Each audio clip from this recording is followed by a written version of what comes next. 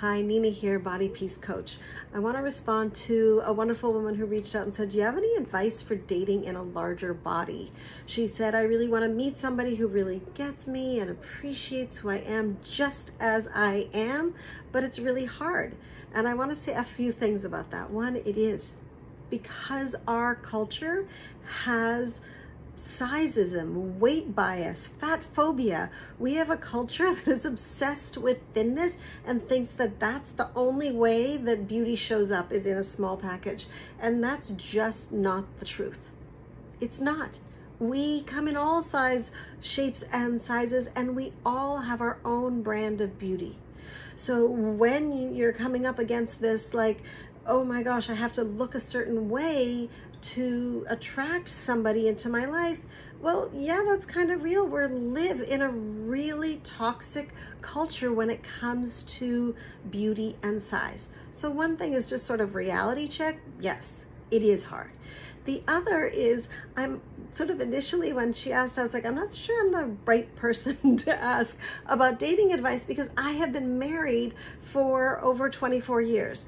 And then I realized actually the way that I can come at this, I think can be really helpful, which is the power of being with somebody who says your body as it is now and as it will be in 5 years and 5 years after that and 5 years after that, and after that, and after that is perfect. My husband jokes he's kind of lucky he's been with many women because my body's changed over and over and over again, because that's what bodies do.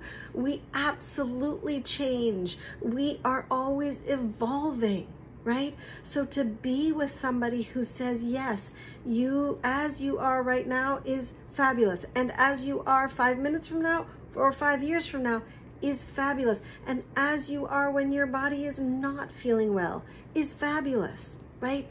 To have that external validation, it feels good. Yes. Do we want to be the one who loves ourselves? Do we want to be the one who has peace within ourselves? Absolutely, we want to foster that.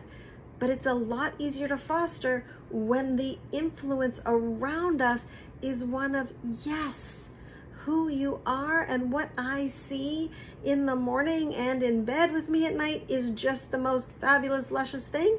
That's helpful to us, right? Until I could see that in myself, it was kind of nice to have someone saying, I think you're all that.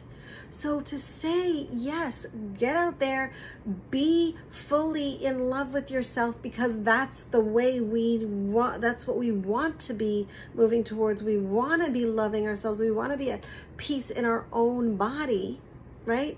And sometimes loving ourselves even feels too hard. So just being at peace, being in that relationship is really the most realistic and authentic way we can really engage with ourselves. So to be in that fully, and then from that place, engage with somebody else and make sure that they are somebody who will stand by you and say, yes, who you are as you are without changing 1 ounce is exquisite, is beautiful. It's essential that we feel like we are safe in our body with the people that we're around, because then we can relax, then we enjoy life, then we're in more pleasure, then we feed ourselves well, then we nourish ourselves well, and then we're healthier and more vibrant, right? Then we're just like living, fully living. And that's what we want to do, whether we are alone on this journey or partnered with on this journey. So bottom line, know that you have your own brand of beauty, that you are worth being adored no matter who you're with, whether it's romantic or friends, and that the people around you, it's important that they reflect back that your body as it is fabulous. All right. Thanks for watching.